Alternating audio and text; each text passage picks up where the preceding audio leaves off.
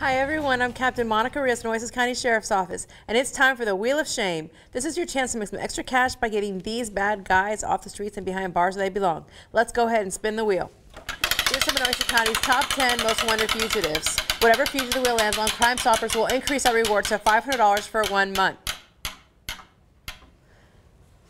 And the wheel has landed on Esteban Peña.